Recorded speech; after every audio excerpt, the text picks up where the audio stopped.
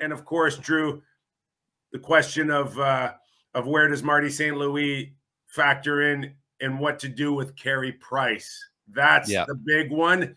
And that will tell us a lot about the philosophy of the management team and Marty St. Louis when we hear Carey Price is going to be back next season, or we're going to find him a place where he can be happy moving on.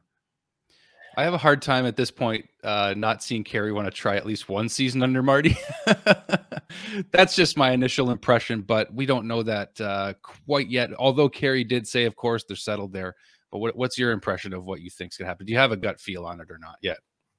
Yeah, well, first of all, my gut feeling is Carey will play this season. It's really important, and I know this, that it's important for Carey to get a few starts under his belt so he doesn't have that hanging over his head all season long, all off season going into next year. I don't know whether next year means a Montreal Canadian uniform or not. But overall, Drew, I'm sorry if this isn't in the same direction as you, but it is over, man. It is over. They got to turn the page. They got to find him a home.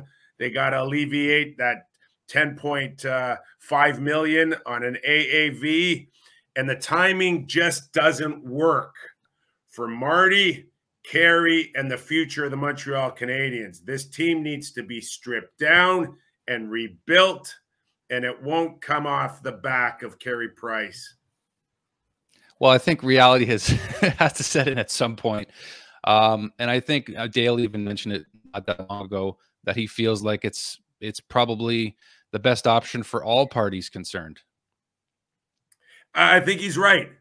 And there was a window there where Marc Bergevin went for it, and they came close. And Carey, you say what you will about the team, Carey Price came real close to winning a Stanley Cup last season off his back. And I think there's other teams that feel like once Carey gets over his health issues, he's still got maybe 3 or 4 more years where he could do that. I think there's going to be a market out there, Drew, for Carey Price. Now, what does that mean on the Montreal Canadiens and how they can alleviate some of that cap that comes with his contract?